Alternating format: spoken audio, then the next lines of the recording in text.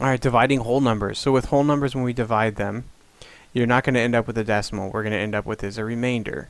So I'm going to teach this assuming you've already done something similar, but we'll still take our time. So with division, whenever you had a number, if you said 6 divided by 2 equals what? You know that we're looking at it as a reverse multiplication. We're thinking of what was being multiplied to 2 to give us 6, which is 3. And that's how you want to look at here. You're going to have to multiply this. But what we have is place values. You have hundreds. We have tens. And then you have ones. So we have to look at it in that way. We have to see, well, how many hundreds do we have to multiply by to get this number? How many tens do we have to multiply? And how many ones did we have to multiply to get this number? And honestly, it doesn't really matter. You can go in any order you want. And you may actually get ones, and then you have to go back and put some more ones in there and tens. But we're going to stick with the standard algorithm. And if you start from the left and work your way across, that's what our standard algorithm is.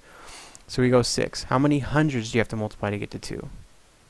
Well, there's none. You can't multiply by. If you did 100, it'd be 600. There's not enough.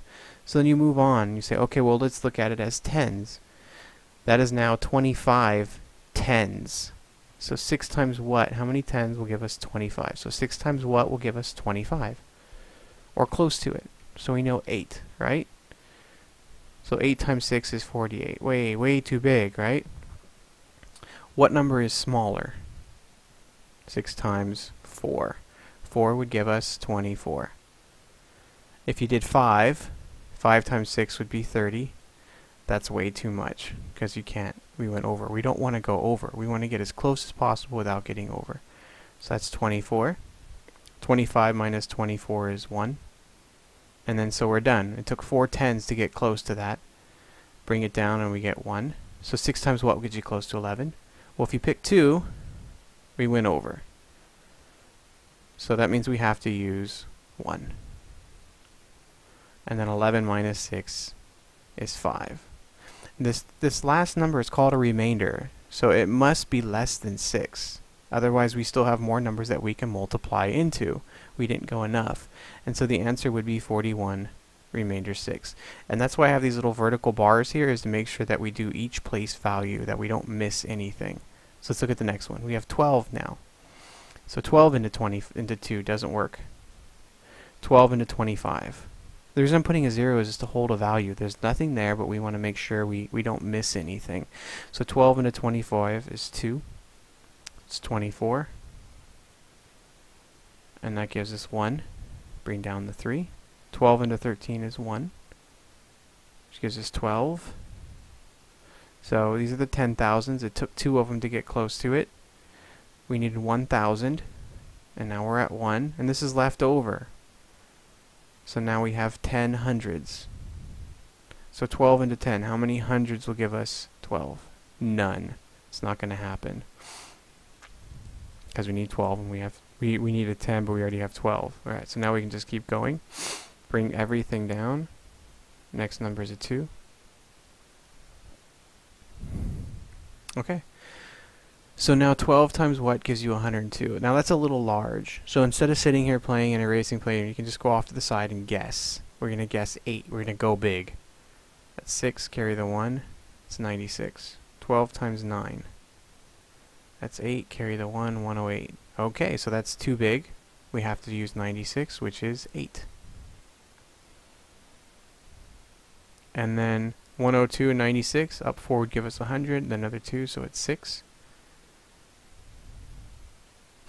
12 into 61, well, we know 12 times 5 is 60.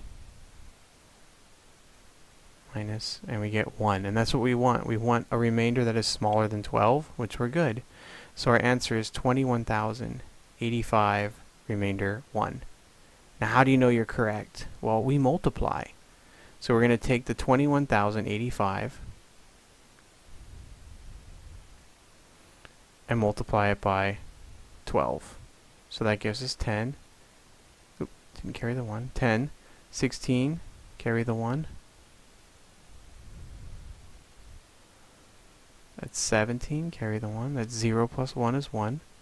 2 and 4. Spacer.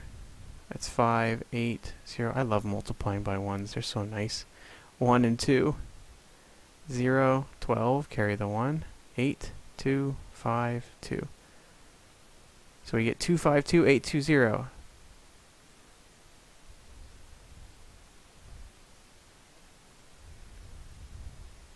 Okay, I made a mistake. Can you see it right there? I drew my number not looking like an 8. Okay, let's do this again. 8. So we get 0, 2, carry the 1. It's 0, carry the 1. It's 3, 5, 2. Now let's go look at our number. And it's 2352530221. Well, we missed it by a 1. Why? Because there's that remainder. So you add on that remainder and you get 253021. Checks out perfectly. So that's how you check.